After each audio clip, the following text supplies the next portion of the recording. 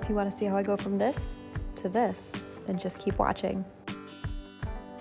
First, I carefully remove the old hardware, and then I strip sanded the top to find this really pretty raw wood.